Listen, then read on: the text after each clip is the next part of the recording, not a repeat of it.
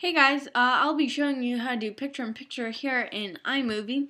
So let's get right into it, and I'll try to go in depth as much as I can in the video. So yeah. So anyways, you're going to get your clip and you're going to put it right here. In fact, what I'm doing is I'm doing my lightsaber effect here. That it's just my clip, so I just dragged it in here, and we're going to use that.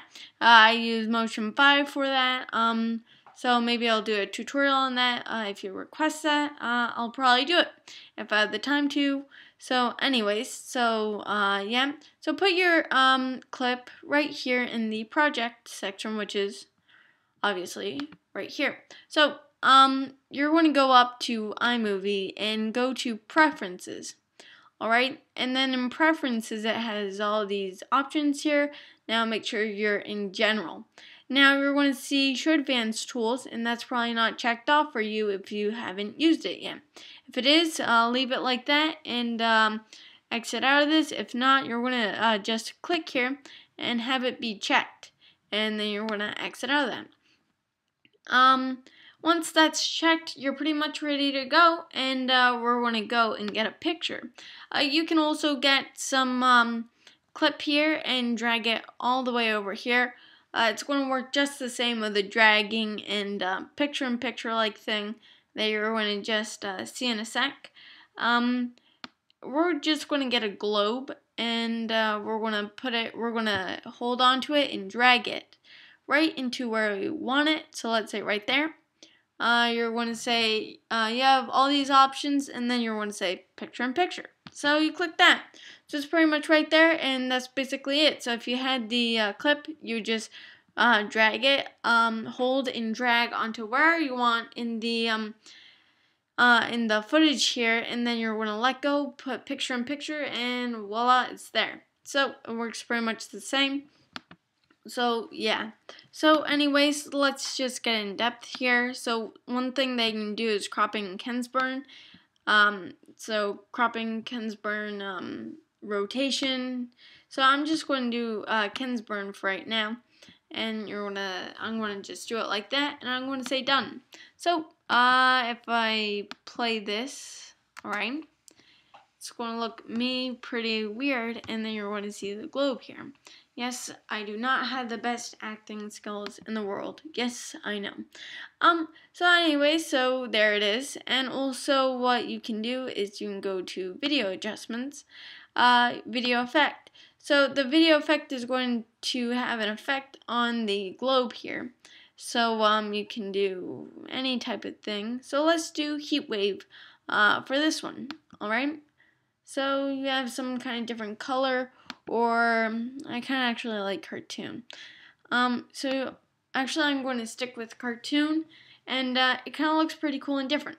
Then you can do a border on the picture or on the video. Make sure you go to border with first. If you start clicking border color, nothing's going to show up because it's this thin dotted line.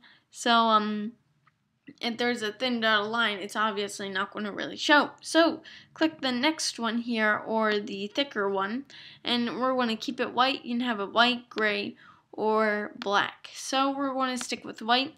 We're going to have a drop shadow, so you're going to click that. This is just optional. You're going to see that it kind of has some shadow here. So keep your eyes right here, and I'll unclick it so you'll see the difference. Alright, so that's no drop shadow and drop shadow. Okay, so you can just click that, and you can also do the duration to the clip, to the photo. I mean, let's just put it 8 seconds. Alright, and we're going to click done. So that's pretty much it, and if we just play this part with the clip and everything, you'll just see you know, what I just explained to you, and looks pretty cool. Now you might have the other question of, can I put 2 at a time? Yes, you can, but you can't put it right away, because let's say if I want to drag this colorful lightning one right onto this one, it's not going to allow me to because it's going to say replace or insert in those, and you won't get the result you probably want. So instead, you want to go to share and then go to export using QuickTime. Now you're going to save it to any folder you want, then reopen it. It's going to be already saved like this.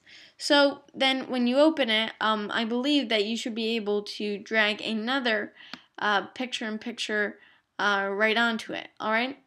But then let's say you don't want it, you want another picture-in-picture, but not right on here. You want it probably in the beginning of the video. So let's just take this cool little design here, and you can put it right at the beginning and press picture-in-picture.